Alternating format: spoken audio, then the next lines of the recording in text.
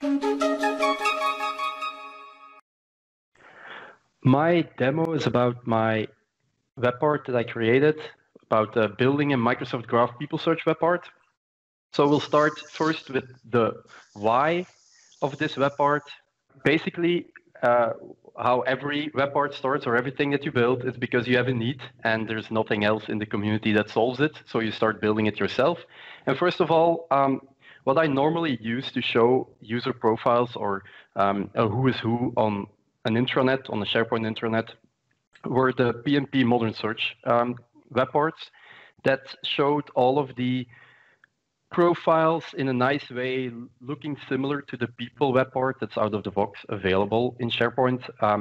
The problem is that with the PnP modern search is based on SharePoint user profiles. And with this, in this specific case, the user profiles had incorrect and incomplete data. Basically, when you have a user account in Azure Active Directory and that user logs in into SharePoint, it gets a user profile created. But then afterwards, if you disable that account or you tweak something and you do not remove the account from Azure Active Directory, the user profile still exists. And that's a problem in environments where they like to keep their disabled accounts around for a certain amount of time. So as a result, their user profiles in SharePoint still contain those profiles and they get shown on the who's who. And that's probably not what you want to do. You could try and filter it with custom properties, but then again, not all properties from Azure Active Directory are synchronized into Azure Active Directory.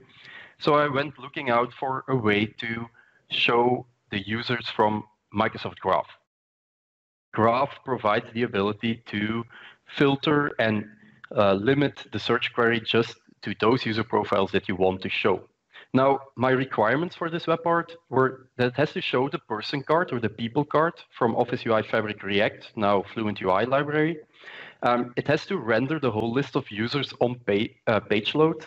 It has to be configurable in the search query, so I can say, give me only the enabled accounts or only those from a specific department. I wanted to allow additional free text search, so you could provide a set of 100 user profiles and let people search again in there to limit the result set. Preferably, it showed the live person card on hover, so I introduced that as well. And it should be based on Microsoft Graph, like I said, because that one allows me to achieve everything that I want. Now, looking at the web part itself, this is how it ended up. So on the page, it shows you a certain amount of user profiles that are fetched through a query. And it also shows you the results or the number of results. And I recently added pagination support as well.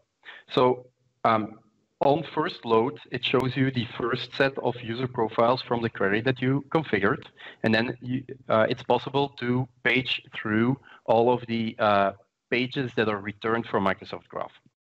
So if you go to the next page, you will see a small loader like this. But if you then return back to a previous screen, it goes very fast because it keeps the previous result sets in memory. Only when you move to an additional page, it will refetch or do a query again to Microsoft Graph. Now, for those people that are paying attention, you'll see that there is a small bug in here that I saw when preparing this demo. It's as soon as you move to a second page or a third page, this undefined results shows up. It's something that I reported to the Graph team, and we're discussing whether it's my mistake or their mistake. So we'll see how that ends up. And then about the live person card or persona card, it's basically the feature where you hover over a user account and it pops out the out-of-the-box experience or profile card. You can also click on it and then it will open up the bigger, like the bigger persona card. Just a reminder here that this is a component that's made available, or well, that's in SharePoint Online, and we're not supposed to use it in our custom development. So just so you know, I included it because it was a client request. But if you're not comfortable with using this in your own solutions or when you use this web part, I've also got a toggle to turn it off. Now, if you look at the features, when we go edit this web part, you see that I put everything into 4 categories. First of all, there is this query settings that allow you to provide the select parameter, the filter parameter, and the order by parameter values, like you would do on any graph query.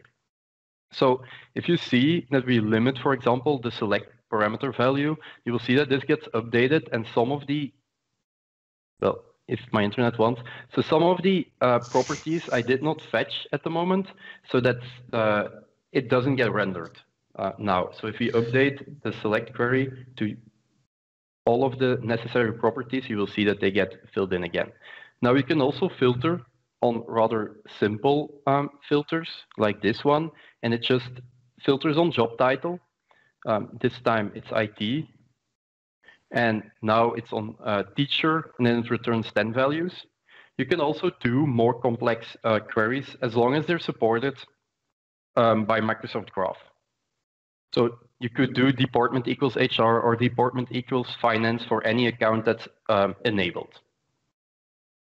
It doesn't return any results now, but you get the point here. And then there's also the order by parameter value. Now, this one uses the user endpoint of Microsoft Graph, and it only supports sorting or order by on display name or user profile name. Just so you know, even though you can fill in whatever you want, if you put in another property, it just returns ordering is not allowed on this property. And you can limit the number of items per page as well.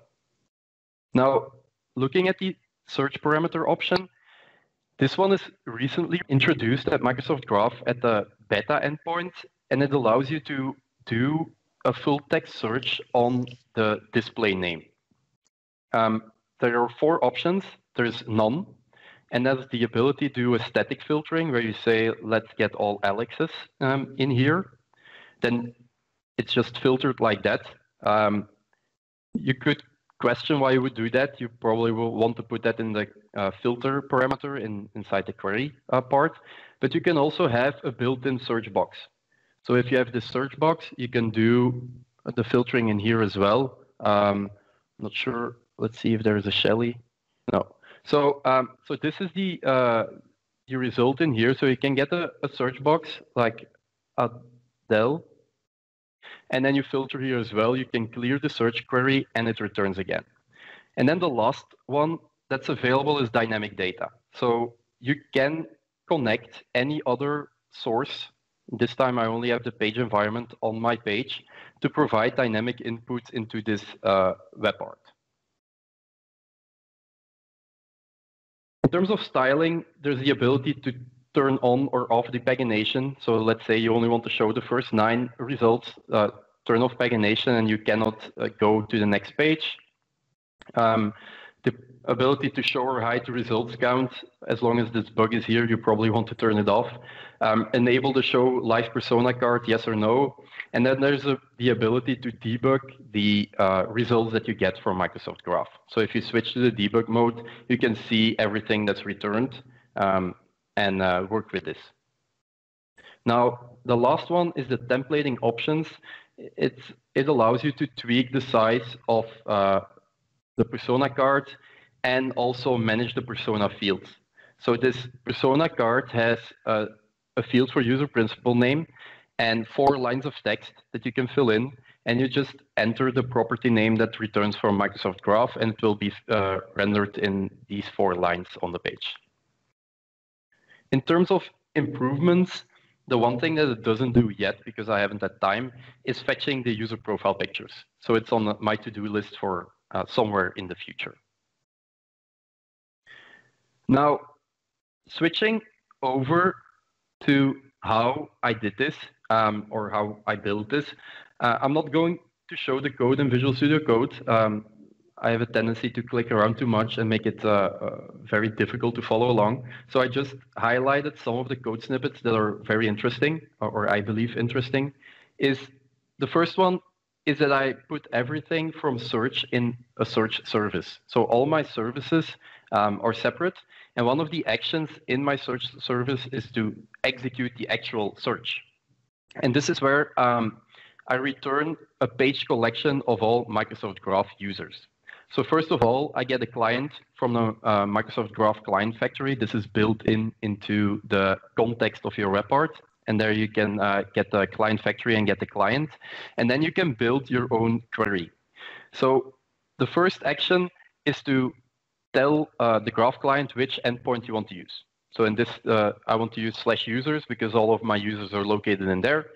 And which version of the graph you want to use. And I'm doing beta endpoint because this paging and search parameter is only available in the beta endpoint at the moment. Then I say that it has to return the count and how much items it has to return at the first request. And then this is one thing that I struggled with because the documentation isn't so clear for this. But basically, if you want to use search or do some advanced order by mechanisms or do a count, you have to provide an additional header of consistency level eventual. It's somewhere in the backend, a way that they fetch or prefetch their data. And it might be that if you use this and search, that it doesn't always include or return all of the results that are available in your user profile or your user's endpoint normally. And then I just apply additional queries. If there is a select parameter, I provide it. If there's a filter option provided in the web part properties, I add it to the result query, and the same goes for the order by parameter. The special one is the search parameter because of the fact that what's built in types and in functionality in the SharePoint framework isn't the beta code of Microsoft Graph. So you have to provide the query itself and say which parameter that you want to provide a value for. And in this case, I provide my search parameter for display name, and then I execute the request. The second one is for the fetch paging, because I want to fetch the next page, and the next page is returned in your first result as a complete URL. So it's a complete URL, the same one that I used before with a count and a top 10, and a skip token to skip the first set of results and get the next one. And there, the thing is that you can inject this whole URL in the API method. So you do graphclient.api, you put in the whole URL, and you still have to provide the .header consistency eventual because of the fact that you still want to return the count and the search and everything that you provided in here as well. And this is where we have a discussion with the Graph team, because if you do this on the paging, it doesn't, even though it contains count is true and it works on the first request, it doesn't work on the page request. It doesn't return the count value at the moment. And then there is the container itself that renders a page. The difficulty there was to keep all of the results in memory. So first of all, I'm keeping a state of all my results, which is an array of all the pages collection with the user values in there. Whether or not we're loading stuff, error messages, if it has an error and the current page that's being loaded. The page collection is a generic interface, so you can provide any graph object, and it provides a value with an array of users, in this case, the next link, the previous link, count, and some dynamic properties, if you'd like. Now, that's important to understand because of this code, which is quite complex. If we fetch the people results, we do it for a specific page, and we check if it's a full reset or not. We need to do a reset when we change the web part properties. So first of all, first section, quite simple. If page is 1 and it's a reset, reload the information. Also do execute this part when there are no results in the state, when the state first results are empty, or when there's nothing in the value. Just fetch it again. We put it on loading, and then we fetch the first request. Every result that's returned is a page collection of Microsoft Graph, and we put it in the results property of the state, and we put the page at 1.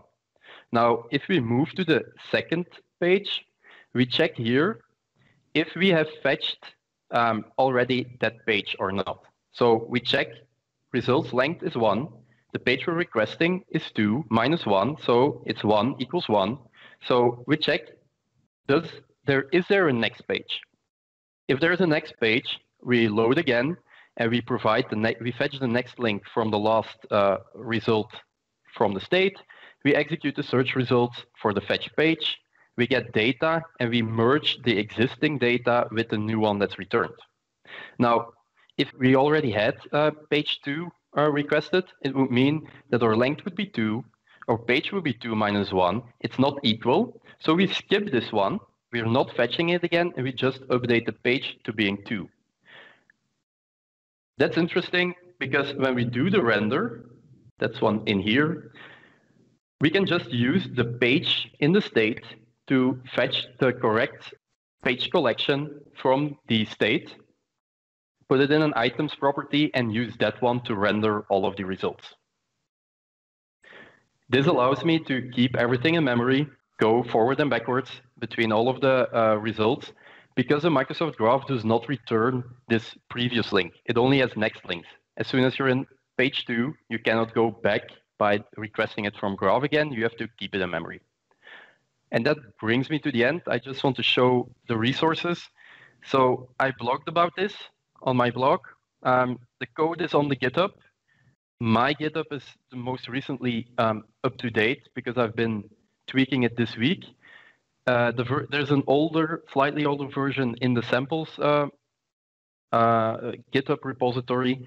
I'm sure that Hugo will keep it up to date somewhere in the future. And then there's this Microsoft Graph documentation in the beta endpoint that describes all of this consistency level eventual stuff. All right, thank you very much. Great, Yannick. Fantastic demo. Excited to see that. Really good stuff.